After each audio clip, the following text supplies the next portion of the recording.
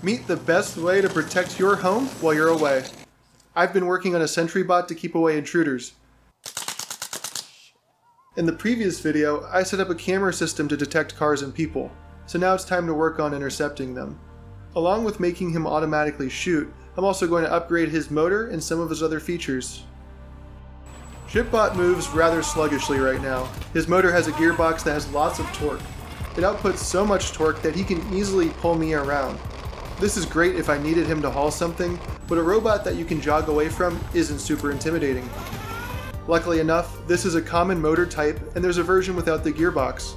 If the online calculators are right, this new motor will bring the max speed from about 5 miles per hour to just over 27 miles per hour or 43 kilometers an hour. Good luck outrunning that. Since the motor mount was designed with the gearbox offset in mind, I had to create an adapter so I could mount the new motor. I also had to swap the rear sprocket since the new motor uses a different type of chain, but that gave me a good opportunity to remove the unused brake rotor and swap the old bearings out. The new motor is quite zippy.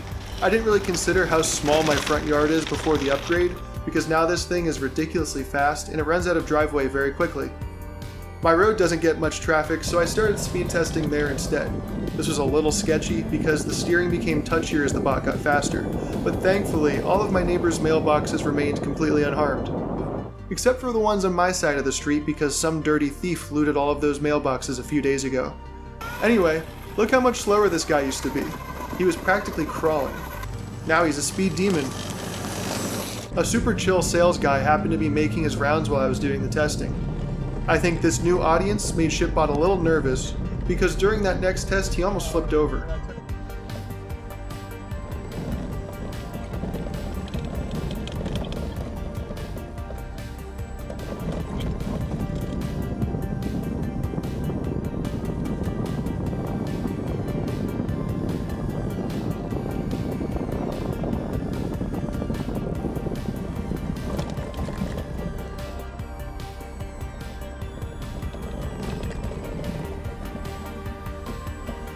After some practice, I was able to keep him more controlled, and I managed to get him up to 15.7 miles per hour, or 25 kilometers an hour, which is more than enough speed for now.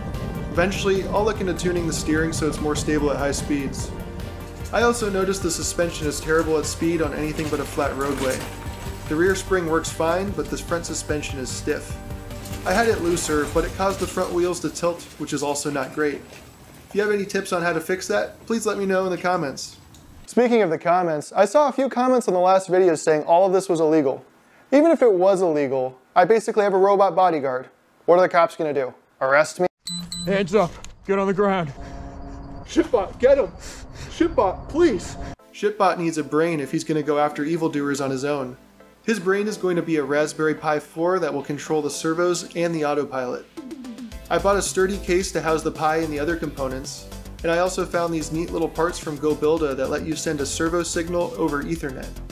This saves me from having a bunch of servo wires coming out of the housing and makes for a little less wire clutter, but it's still kind of a mess right now.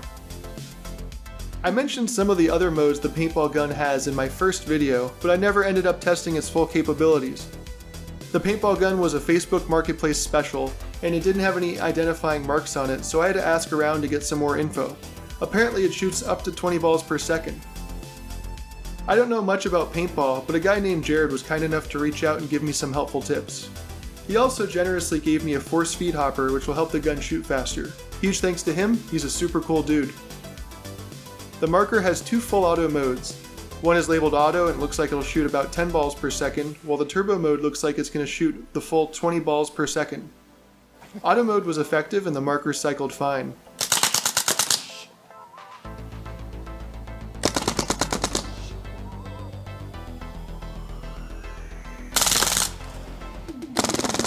Turbo mode, on the other hand, turned the gun into a juicer and completely liquefied the balls. A bunch of you wanted to see me add a speaker to ShipBot, so I'm going to do just that. I couldn't find an affordable hardwired waterproof speaker, so I just decided to add this Siren speaker.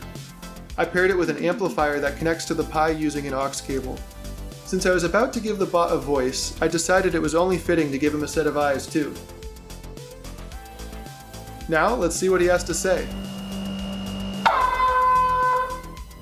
I've adjusted the mic levels so headphone listeners aren't deafened, but the speaker was somewhere between a scream and an air horn in terms of volume. While I was working on the sounds for ShipBot, a friendly neighbor happened to be strolling by and was curious about what I was doing. Yeah. Oddly enough, the music is clearer on the recording than in real life. Since it's designed as a siren, the speaker basically deep fries the music and makes it sound awful. Horns sound great though.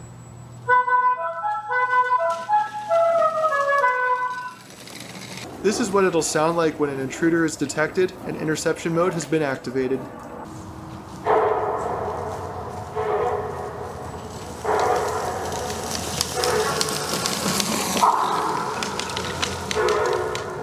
It's time to work on the core of this project, automatically intercepting people.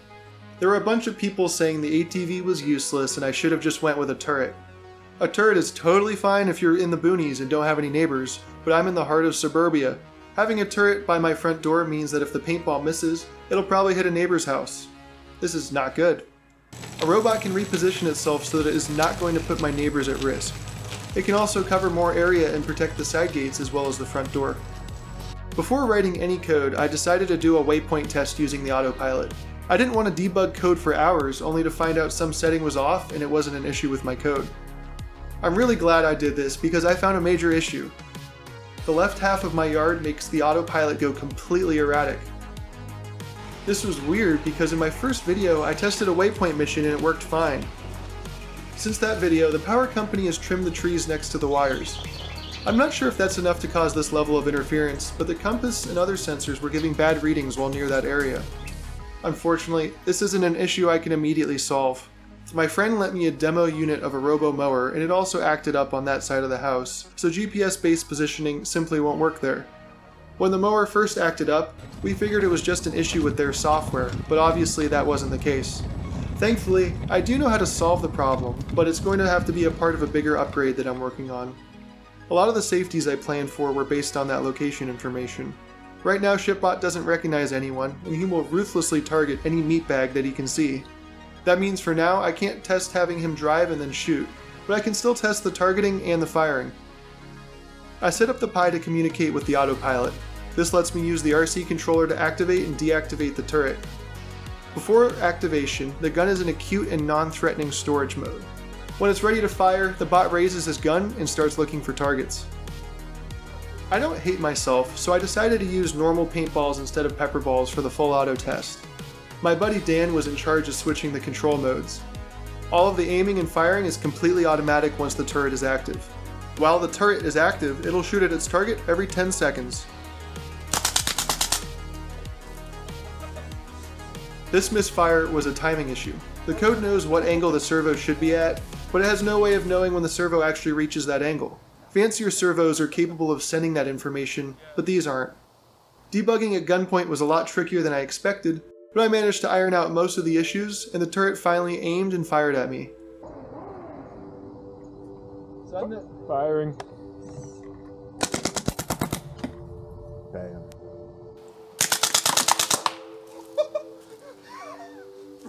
Shot exactly around you. It missed, but that's okay. It's doing its best, and that's about all we can ask of anyone. On the next attempt, the bot was overthinking and overcorrected too far to the right. Bam.